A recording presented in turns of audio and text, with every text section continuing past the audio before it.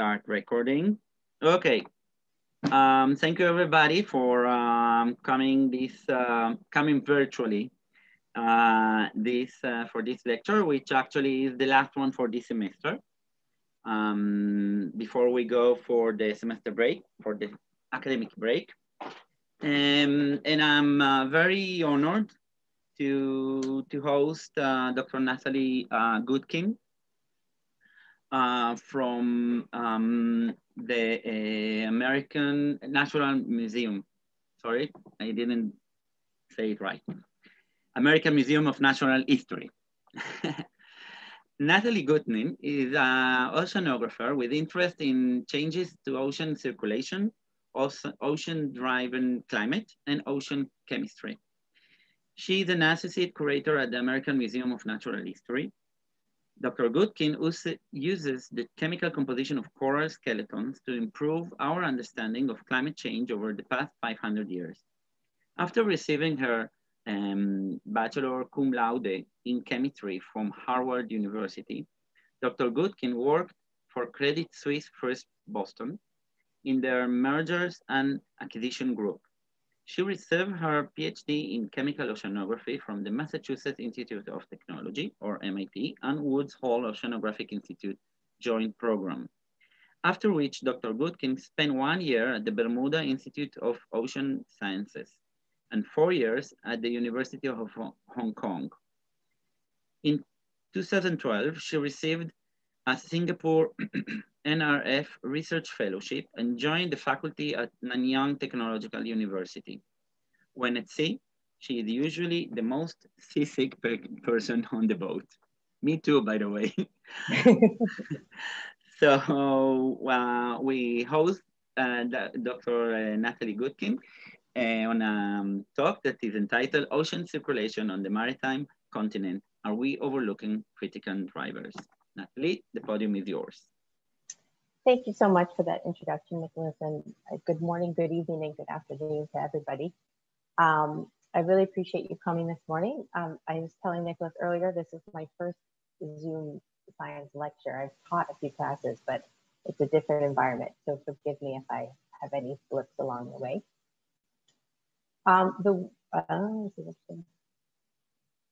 The work that I'm going to show you today is the sort of summation of almost 10 years of work. And so I by no means did it on my own. And in specific, there are many other people who have worked on this project, but I'm going to be showing data generated by Annette Bolton, who was a postdoc in my laboratory, Sujata Murthy, who was an undergraduate, was a PhD student in my laboratory, and Ryobi Ramos, who was also a PhD student. At the end, I have a long list of all the collaborators, but this work was not doable without a large number of people. And we had funding from both NRF and the Ministry of Education in Singapore. And this involved, you're going to see the number of sites, an enormous amount of field work over a 3-year period. So these two little guys spent almost 3 years constantly in and out of the field assisting us. These are my sons. So I just want to make sure to thank them as well, because they missed a lot of school for this endeavor. So the issue I'm having is it's not, there we go. I've got to get it moving forward quickly. So I'm going to walk you through why we chose to look at Southeast Asia. We're going to talk a little bit about the methods and the geochemistry, because I saw on your department site there's a broad range of backgrounds. Then we're going to talk about the results and the different parts of the South China Sea and Indonesian fruitful areas. And then if we have time, we can look at future plans that it might be type. So why do we care about the Indo-Pacific region? This is a photo made by Valerie Pieris, and it basically shows that within this circle on the map, there are more people living in the circle than out of it. So this is an incredibly densely populated region that's particularly susceptible to changes in climate as on their livelihoods, on their water supply, on their food security. So it becomes really important for us to understand how this system might change. And as you saw on the front picture, I work on corals, and there are actually more corals living within this triangle than there are living outside of this triangle. So it's a really interesting intersection for me scientifically of a region where I can look at a societally relevant problem using the tool I most prefer to use to understand what is a really, really complex oceanographic system. The Maritime Continent, or the South China and Indonesian Seas area right here,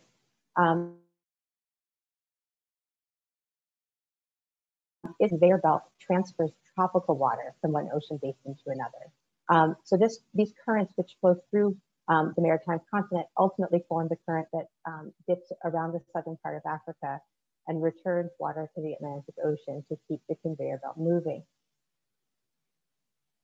When this current speeds up or slows down, you're changing the amount of heat exchange that's happening between these two ocean basins, and you're also altering the precipitation patterns from southeastern China through to India. You're changing the rates of mosquito-borne illness in all of these locations as you change precipitation patterns. The currents are dispersing the larvae of fish and corals, and you're also impacting the salt content between the two ocean basins. So even subtle changes to these currents can have a big impact on a lot of the surface ocean processes that we see in this region. So what do the currents look like over here? You have the North Equatorial Current that's moving across the Pacific, and you have the North Equatorial Countercurrent, which flows water back towards the Americas. And when the North Equatorial Current hits the Philippine archipelago, it splits, and it splits into two currents. One of those is a Kuroshio current, which is a strong western boundary current that brings heat north. You can see the coloring on the back, sorry, is sea level height. But if you had a temperature map, it wouldn't look completely dissimilar. And this Kuroshio current moves north up past Japan, delivering heat as it goes there as well. When it passes the Luzon Strait, which is between Taiwan and the Philippines, some of this water breaks off into what we call the Kuroshio intrusion and brings water into the South China Sea. The southern lobe is the Mindanao Current, which flows south past the Mindanao Island of the Philippines. And some flows into this North Equatorial Current, and some moves into the Indonesian through flow, which is the main path of that water that's moving from the Pacific to the Indian Ocean. And it flows mainly through the Makassar Strait and then breaks off into three branches to exit into the Indian Ocean. The monsoon winds control what happens in the South China Sea portion of the circulation. So what you're seeing here is the dominant winds in winter are shown by those sort of greenish blue large arrows. And this is flowing water from the northeast towards the southwest. A single gyre forms in the South China Sea, and you have two paths of seawater that come through the Sulu Sea up north, and then the Java Sea to the south, and join with the Indonesian through flow. In the summer, the winds flip, and you can see that they blow sort of through the Java Sea here, and then from the southwest towards the northeast in the South China Sea. A double gyre forms in the South China Sea, and some water is ejected back, back through this current, through this channel here, within the Indonesian seas as well.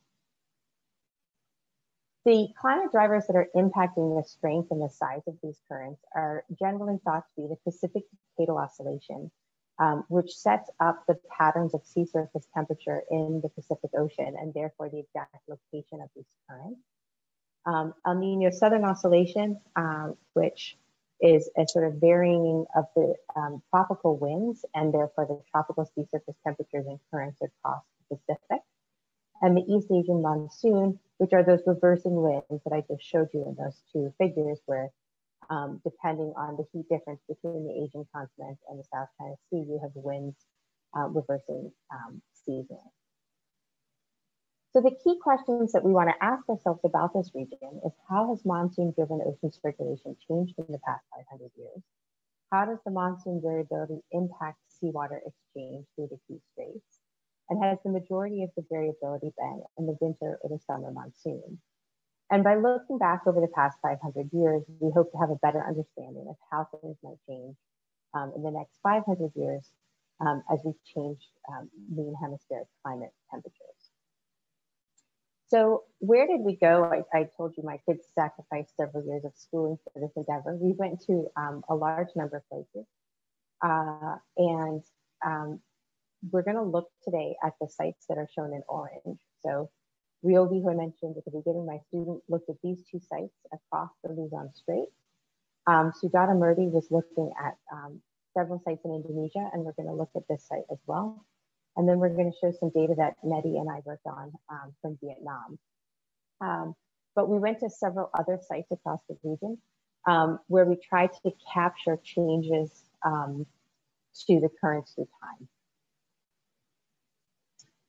So how do we do this? Our goal with using corals is to get a multi-century record in one archive. So if you think about all the different paleo archives that you can choose from, we can get much further back in time, for instance, if we look at foraminifera, but you're lucky to get one average sample per 100 years. With the coral, we can get to sub-monthly with certain proxies or annually with other proxies. Corals are also stationary over their lifespan, so they sit in one location, so you know what you're recording. You're still only recording one location, which provides its own challenges, but you know where it's come from.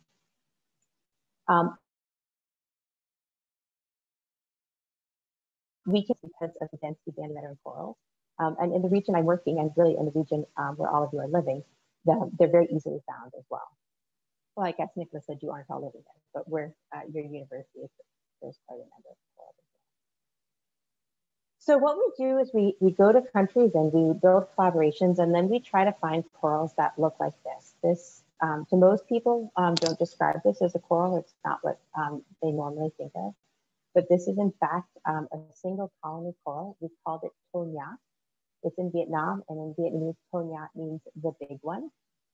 It was roughly 500 meters from top to bottom, and we couldn't get the coral, the visibility was bad, so we couldn't get the whole coral in a photo, but it's roughly 34 meters in circumference at the base of this coral. So if you look around your room, depending on where you are, it's likely that this coral would fit into your room. So it's really quite large.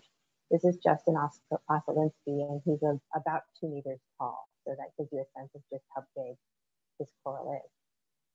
This coral was growing for over 400 years.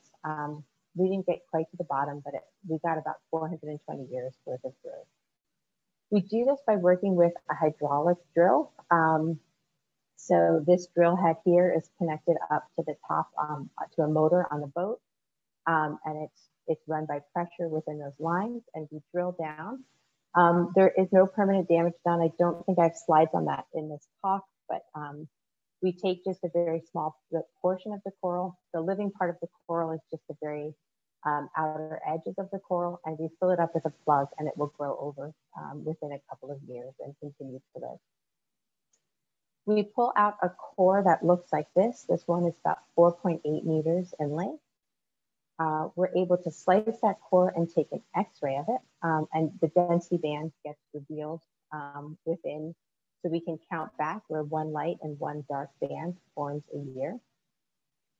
And then we break it into small pieces, and we sit at a drill like this, and we take tiny aliquots of powder to measure for chemistry back through time. To Nhát, for instance, so far we've had over 11,500 chemical analyses done on to Nhát. So it gives you an idea of how much data we can collect from these samples. The age model is built like this. This is a different coral. It's actually a coral from my Ph.D. thesis in Bermuda, but it's a really nice way to illustrate what we're doing. So slabs were cut from this, and we had sort of overlapping time periods to count back through time. And this is a coral from the United States Geological Survey, where they've actually superimposed the strontium calcium on top of it. Strontium calcium is an indicator of sea surface temperature. And you can see that you can count back where you have a summer, a winter, a summer, a winter, back through time to build that age model. Possible sources of error within this age model building are corals, years of little or no growth, or just visually not being able to see if the coral growth rate gets too low. That's much more typical in Atlantic corals than it is in Pacific We cut the annual samples following the X-ray using a saw usually, and subannual samples get drilled using these micrometer controlled stages. This is Ryobi here, where we can take every 1/4 millimeter of sample back through time. The radiocarbon analysis that I'm going to show you was performed on an accelerator mass spectrometer at the UC Irvine Tech radiocarbon facility. Oxygen isotopes get measured on a NAT 253 isotope ratio mass spectrometer with a field device where they're measuring oxygen and carbon isotopes. And the strontium calcium analysis gets measured on the ICP-OES, the inductively coupled plasma optical emission spectrometer, which measures how much trace elements we have relative to calcium. The reason that we look at strontium calcium is that we're looking for this relationship to temperature. So this is showing you a calibration of strontium calcium monthly in the coral versus monthly gridded SST on the x-axis. And you can see that with some Malaysian air, strontium calcium is reflecting sea surface temperature at the site. The red is a Porites coral and the blue is a Diplolastria. So you can see that each coral has its own calibration. So while this relationship is consistent, it does have a biological imprint on it. And so you have to calibrate each coral as opposed to just take one relationship and apply it to every coral. Oxygen isotopes reflect both salinity and temperature. So at a lot of the sites in this maritime continent, actually, the oxygen isotope, the salinity signal is much stronger than the temperature signal because you're in tropical waters. But the impacts of the changes to circulation and the monsoon precipitation means that your salinity changes quite largely. So there's two ways that we calibrate oxygen isotopes. One is we remove the temperature signal and then we use the residual to reconstruct salinity. In this region, we often found that that wasn't helpful because the temperature signal introduced more noise. And so you can see that in this paper example I'm showing you, Ryobi took the Delo-18 of the coral and she was able to correlate it directly to salinity. So we're able to reconstruct salinity, sometimes just using the oxygen isotopes and sometimes using a combination of oxygen isotopes and temperature.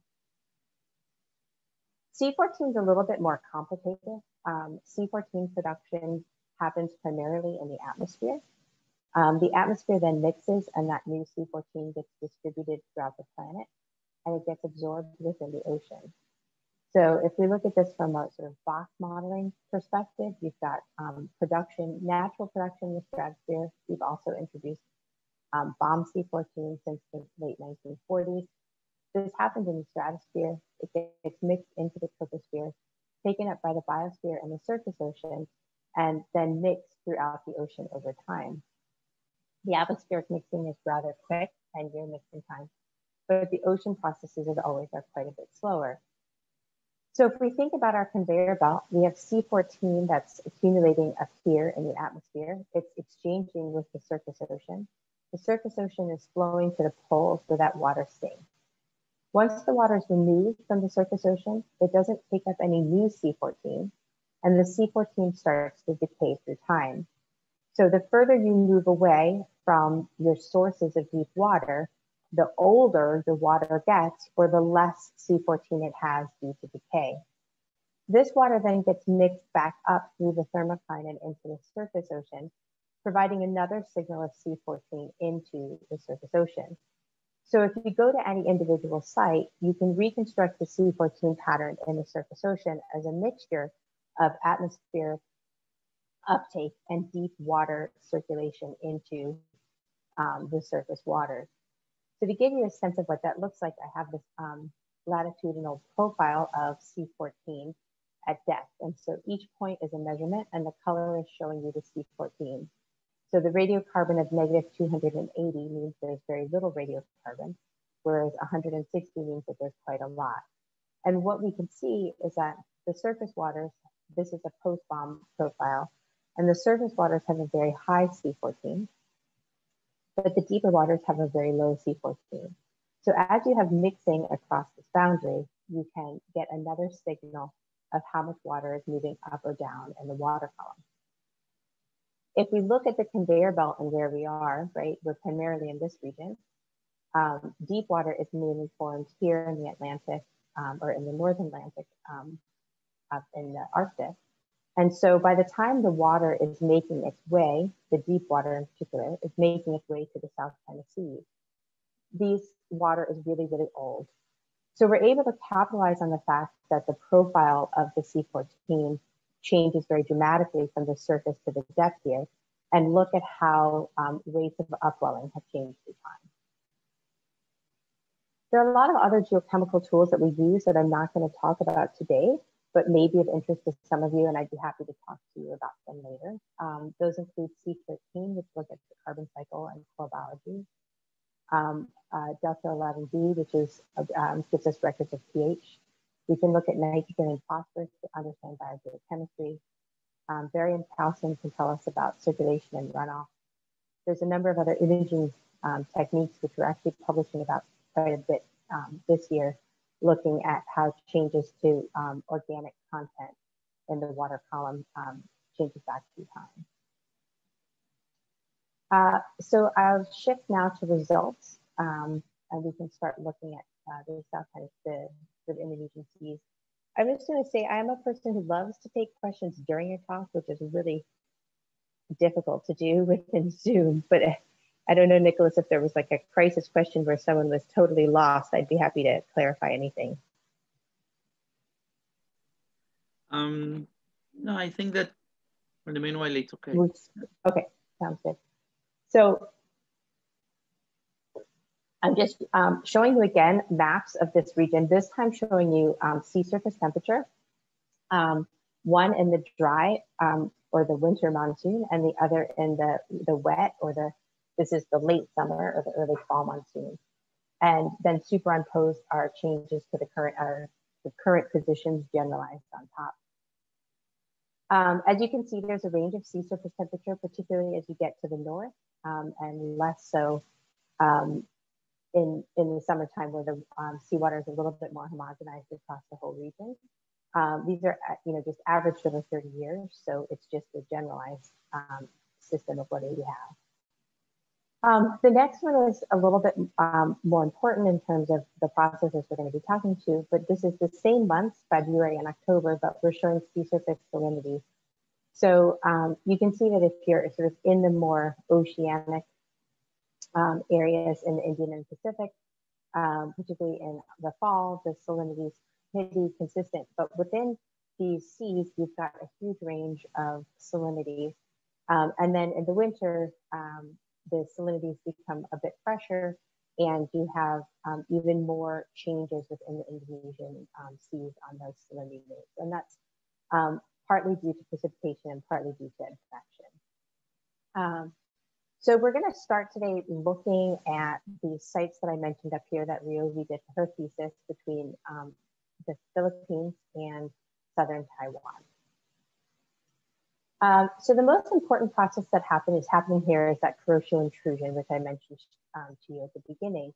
And how much the Kuroshio intrudes is really dependent on the bifurcation latitude of these two currents, the North Equatorial Current and the Mindanao Current. And so we have a record of the bifurcation latitude. And I did not write down where that was from, but we have this sort of satellite-based record of the bifurcation latitude. And we took Delta C14 records at our two sites, and we compared them to other sites. So for the bifurcation latitude site, we're looking at the difference between a record from Guam and a record from northern Luzon, and that's what's shown in red here. And you have El Nino in the gray squares, and then that bifurcation latitude in the background. And you can see that the difference between the annual C14 at Luzon and the annual C14 at Guam coincides very tightly with the bifurcation latitude. And so what we're seeing is that if the bifurcation latitude is higher, these have a closer Delta C14 signal. And if the bifurcation latitude is lower, they have less similar. And so that's basically telling us that where these currents are moving is shifting whether or not these C14 records look the same or not. So whether the transfer of the message from the equatorial Pacific is reaching the Luzon Strait. The other comparison that we're trying to make is the difference between southern Taiwan and internal in the South China Sea. Because if the Kuroshio intrusion is coming in, these two sites should look different, but if it isn't coming in, they should look more similar. So the Delta C14 difference between those sites is shown in blue here. And what we found is that what really drove whether these two related to each other was the East Asian winter monsoon. So when you have a really active East Asian winter monsoon, they're more similar.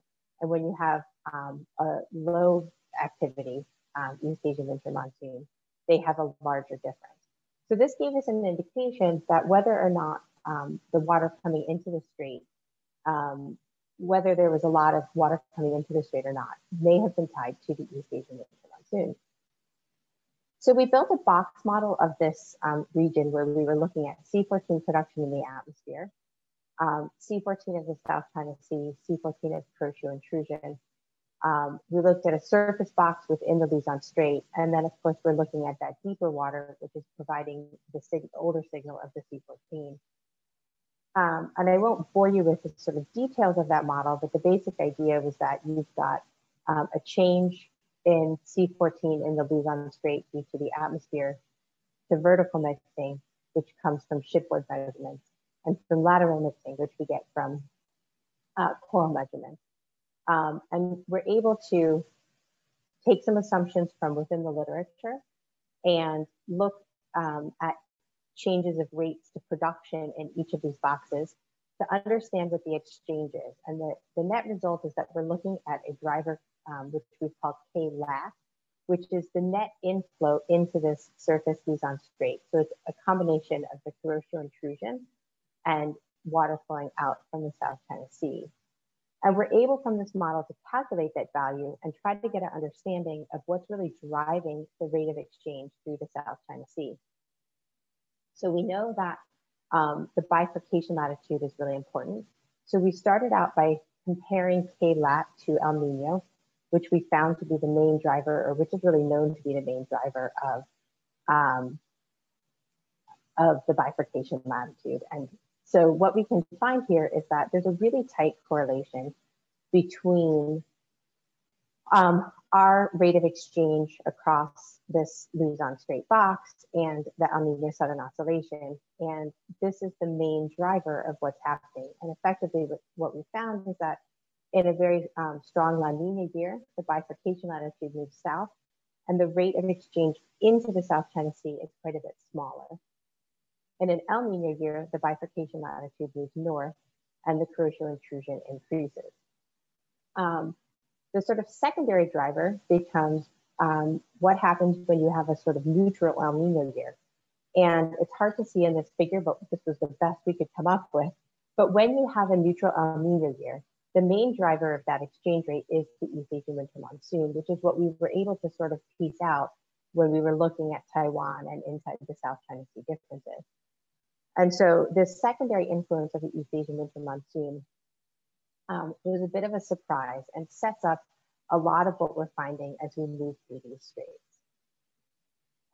So the end conclusions from these sites were that ENSO drives the Kuroshio intrusion, El Nino increases the intrusion, and La Nina decreases the intrusion, and a weak Asian winter monsoon will slow that intrusion. So now I want to move down to the Indonesian seas, which are a little bit more complicated, but much more driven by salinity than anything else. And so we're going to look at salinity. And what you see here is sea surface salinity versus sea surface temperature. This is all gridded SST and SSS data. This is not coral data. But in the summer, we have mixing between the Banda Sea and the Mindanao current coming into the Indonesian through flow. And in the winter, we have mixing between the water entering through Yogi sites here at the Luzon Strait and water coming from the Java Sea. And you can see that if you're looking particularly at the winter, there's a very large gradient in salinity relative and a relatively small gradient in sea surface temperature. So this is the time frame that we focus on.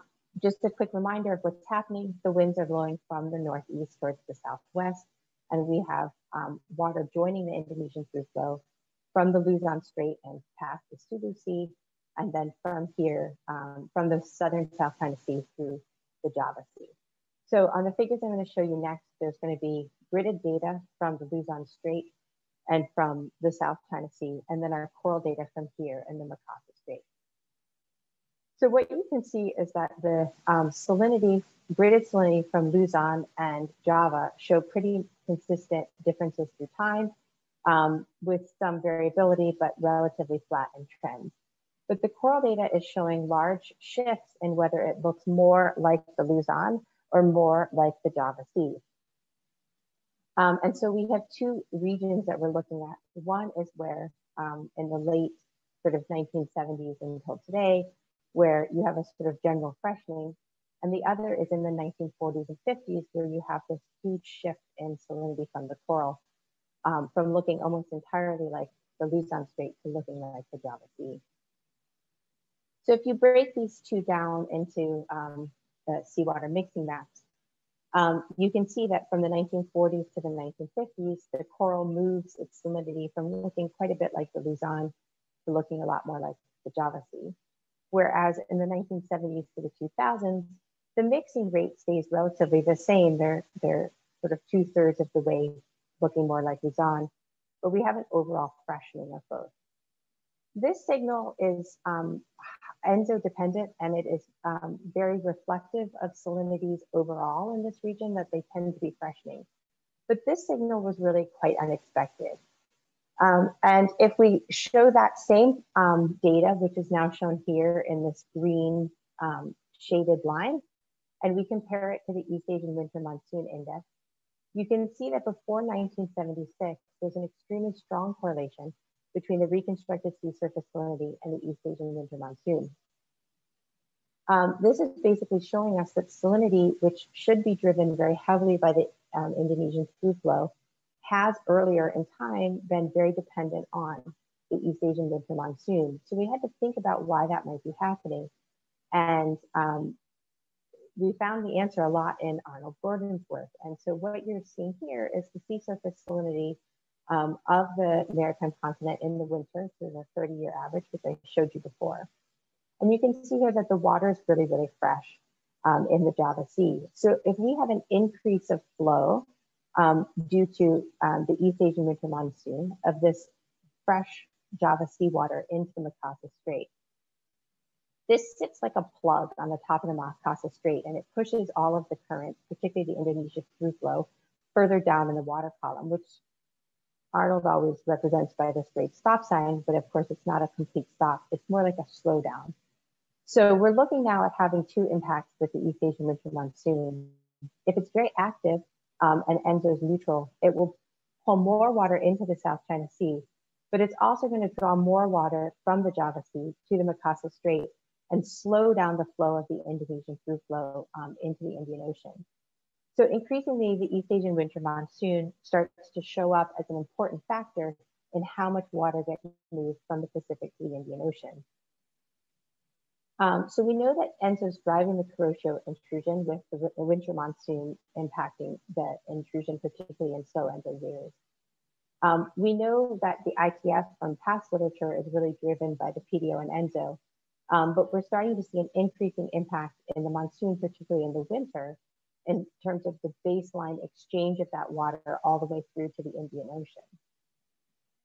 The next question becomes, well, what are these monsoons doing back through time? And so for that, we're turning to the Vietnam coral to look at how that is changing back through time. So Vietnam is sits on a sort of sharp edge of topography into the deeper basin of the South China Sea. And so these monsoon winds that we've been talking about actually lead to upwelling and downwelling. So in the summer, when the winds are blowing from the southwest to the northeast, the Coriolis force interacts with it to get upwelling at this site. So we get really low C14 values in the surface water drawn up. In the winter, those winds reverse, and the Coriolis force combines to make the water crash into the Vietnam coast, and we have a downwelling signal. So we can capitalize on what will be a really large range of C14 through time based on the direction and strength of these winds to reconstruct how the monsoon has changed back through time. And this is a record of C14 characterizing the summer monsoon from 1600 to today. And this is a record on the right side of the winter monsoon from 1600 to today. And what you can see is that both of these monsoons were quite a bit more active in the 1600s, which was when the Northern Hemisphere was generally very cold at the Little Ice Age. They then both had less variability and then became more active again in the late 1700s and then declined sort of approaching to 1950.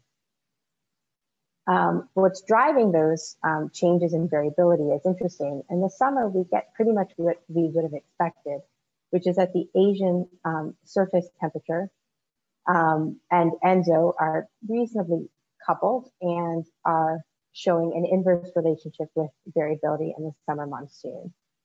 This is sort of climatically an expected response. The winter is a bit different. So the winter monsoon variability here is shown in orange.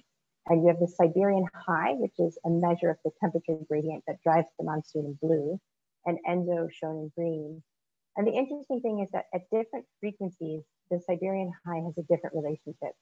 What we see in the modern record is that if you have a high Siberian high, you have a high winter monsoon.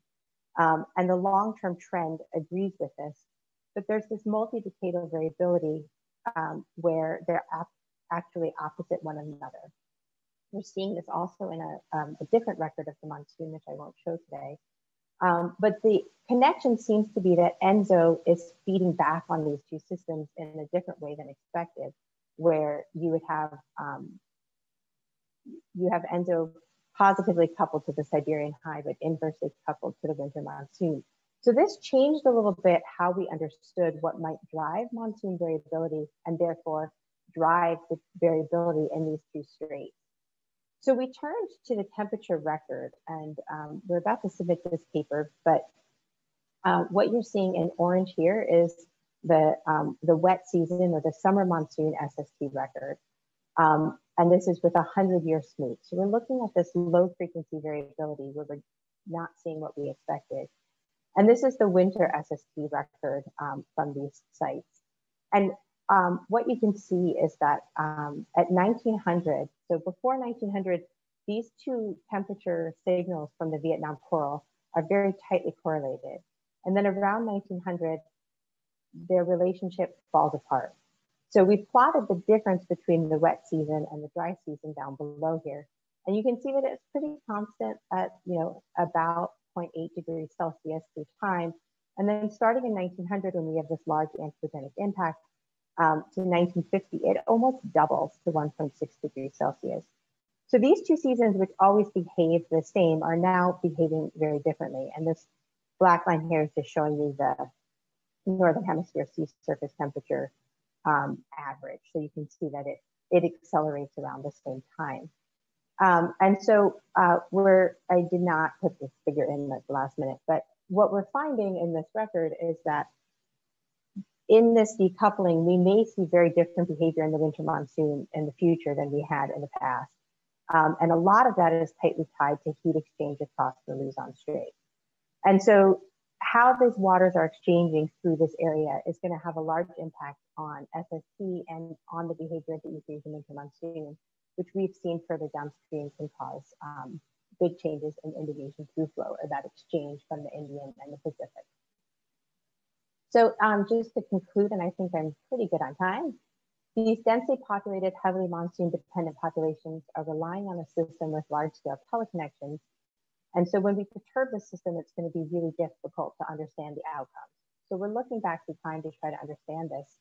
And the main thing that we're finding is that the East Asian winter monsoon is an important secondary driver of flow into the South China Sea and flow out of the Indonesian Straits and into the Indian Ocean. So we need to start to understand this system better because the impacts on global circulation are becoming more clear. And with that, I'll tell you that the most important lesson I ever learned was right here in Taiwan, and that is that cars cannot snorkel, so do not drive your car into the water. And I'll just put up a list of acknowledgements, and I'm happy to take any questions. Thank you very much, Natalie. It was really interesting. Thank you. You virtually took us to a beautiful area in the planet with a beautiful study. Thank you. So it's difficult for us to see all the faces. So just whoever has a question, just step in.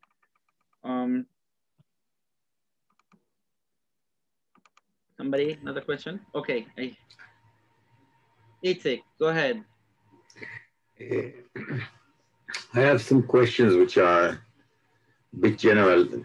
The confinement of the South Asia Sea, how shallow are those water passages? So let's actually go way back to the beginning. This is the largest continental shelf on the planet. So I guess that's not a great one, but I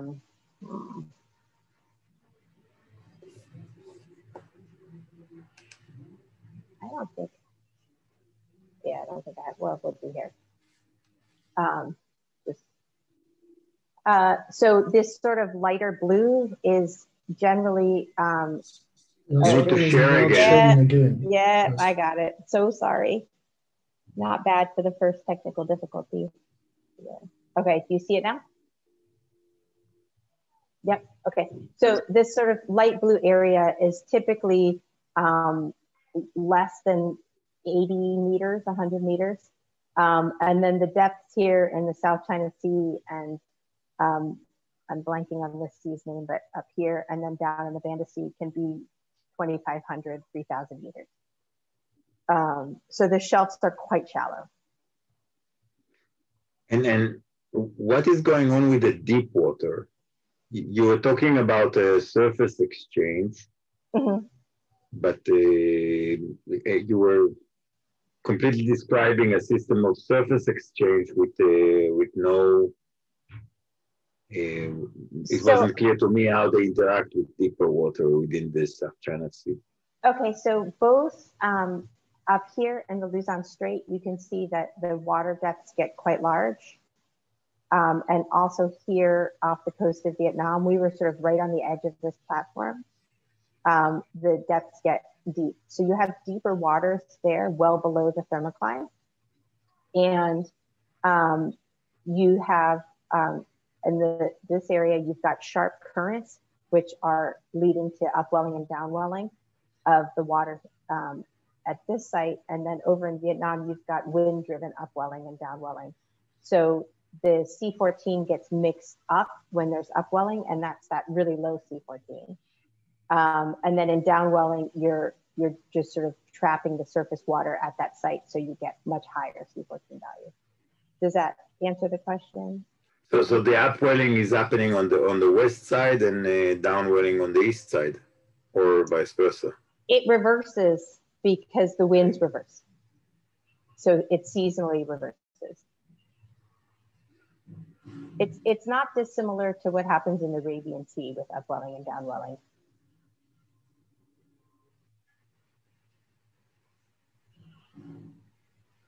Okay. It's a very complex system. It's an extremely complex system and really hard to do in a short talk from a distance. But Nathalie, I have a question. With the resolution of the corals that you are studying, do you see some kind of signal for anthropogenic influence? I mean, the Industrial Revolution or similar? The answer is yes, and the question becomes what signal do you see? So, I mean, there's a paper in radiocarbon that, you know, the C14, yes, we see the bomb C14 at all of these sites very, very clearly. You can see the introduction of leaded gasoline at all of these sites very, very clearly. The Vietnam record is really the record that's long enough to see the big changes between present day and sort of a pre-industrial revolution site. And it's interesting because we have a paper in press or in preparation right now looking at nitrogen isotopes from this site, and you definitely see the impact of the introduction of nitrogen through industrial processes. And we see at Vietnam, we also see this gasoline signal that goes on well after leaded gasoline was removed, which is actually an ocean circulation signal. It's being ejected in the deeper water back to the site. But I think the biggest anthropogenic signal we found is actually this one, where there's this decoupling of this seasonal temperature. And looking at the general circulation models, which was the figure I had meant to put in,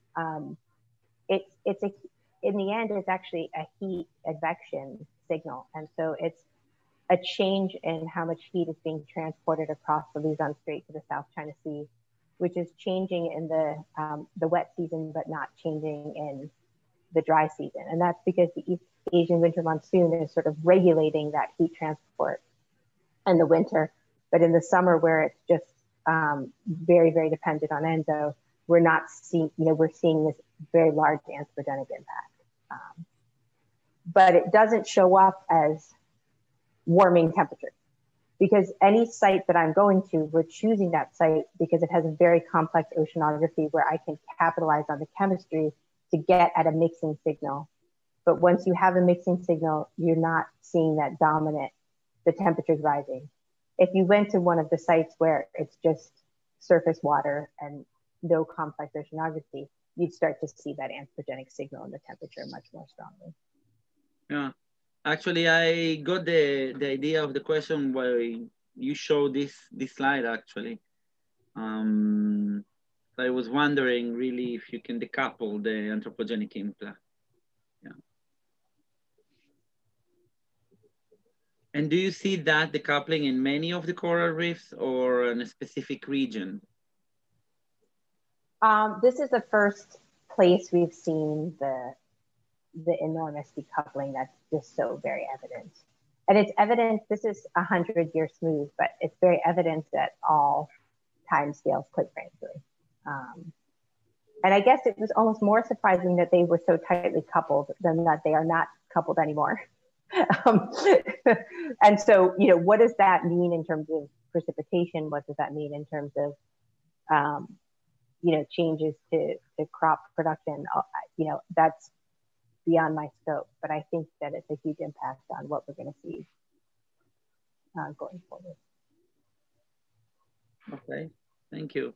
Somebody else has questions?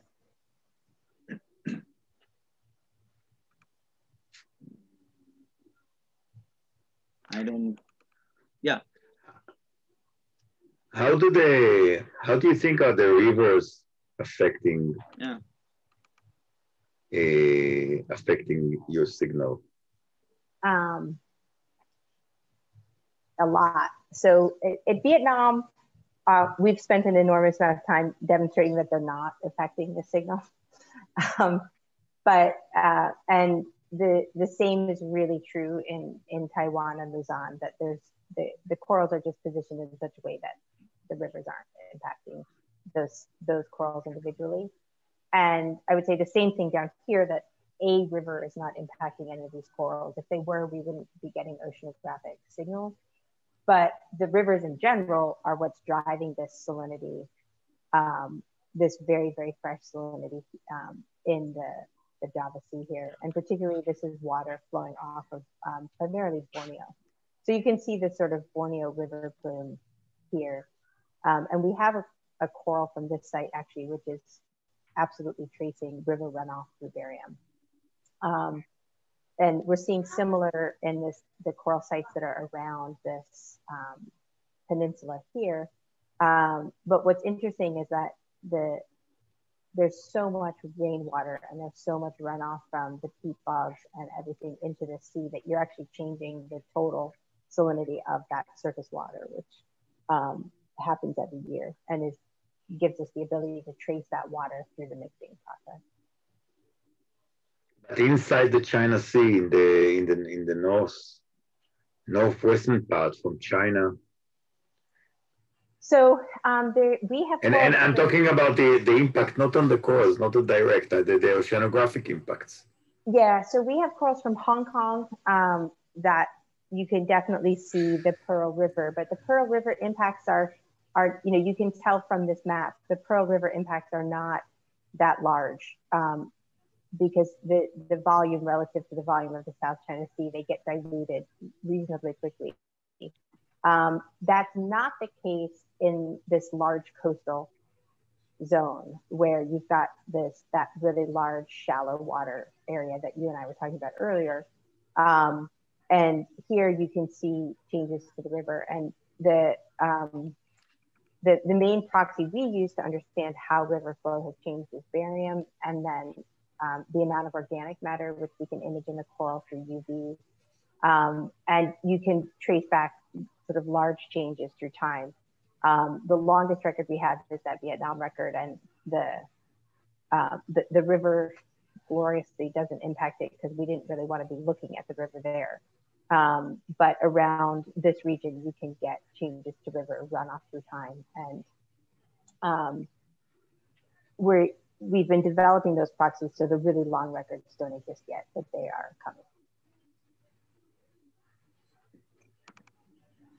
Okay. More questions?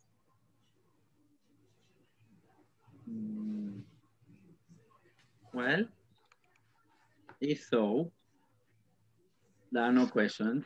I would like to thank you again, Nathalie. Thank you for inviting me, Nicholas. It was really, really enlightening. And if the mail works correctly, it should. A little bit slow these days with the corona pandemic, but eventually you will get letter from us. It's here. Thank you. So you will get it with a present from us. Okay. Thank you very much. We hope that you will like. And if you would like to stay tuned with our seminars, just tell me and I will add you to the seminar list. Okay, great. Okay, fantastic. Thank you very much. And for everybody, thank you very much, really. And for everybody, all the students of the department, we go for a break with the semester break, and we will meet in a month, I think, with a long seminar list that includes, again, United States, Norway, UK, Canada, Germany, and so on and so on. So stay tuned. Okay. Thank you, Natalie. You're welcome. Thank you. Thank you. It's an incredible resolution of data. It's just so astonishing. Thank you. Overwhelming. It's overwhelming is part of its problem. Yeah. Thank you. Thank you very much. Bye-bye. Have a good day over there. Thanks, you too. Thank you. Bye-bye.